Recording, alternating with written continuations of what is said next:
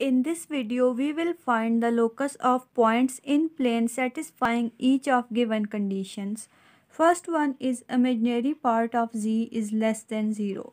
Firstly, we will put z is equal to x plus iota y.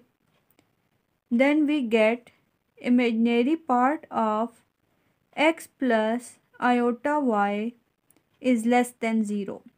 We can see that here imaginary part of this complex number is y, so we can write it as y is less than 0.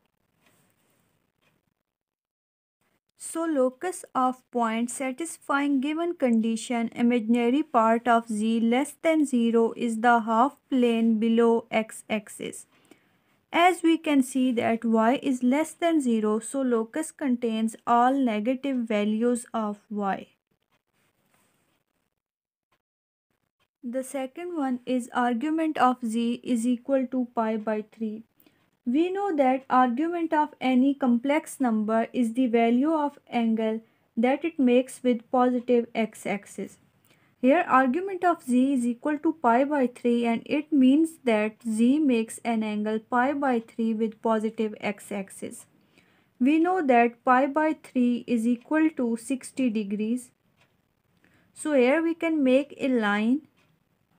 Let this point be O and let this point be A, and we consider that this is the argument and it makes an angle pi by 3 with the positive x-axis.